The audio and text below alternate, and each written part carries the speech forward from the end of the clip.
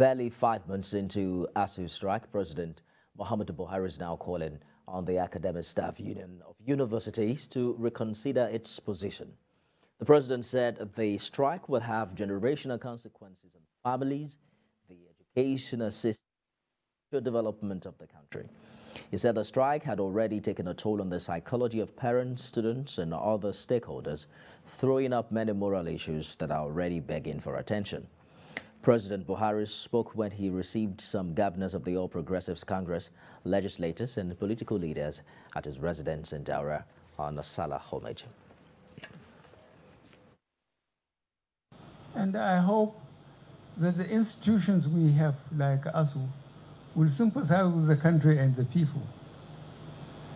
There's nothing wrong with showing the government and the leadership that you don't like what they are doing. But enough is enough. Don't hurt the next generation, for goodness sake.